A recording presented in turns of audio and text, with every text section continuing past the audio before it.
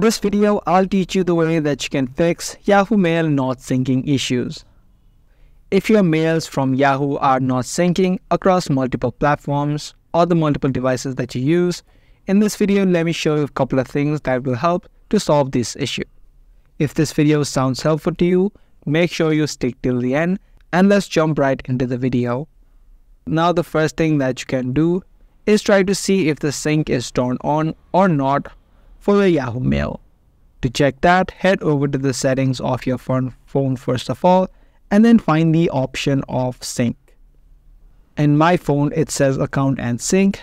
Depending upon your device, it could say different, so just come up to the search bar on the top and search for the sync option.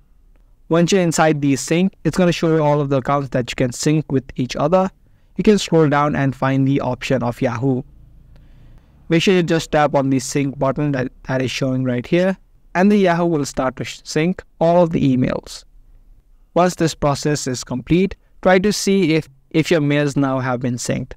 If your mails are still not synced, what you can do is try to uninstall the app of Yahoo Mail from your device and again re-download it. If all of the mails are showing up on the website of Yahoo but not on the application, then that likely means the app is having issues or has a bug right now.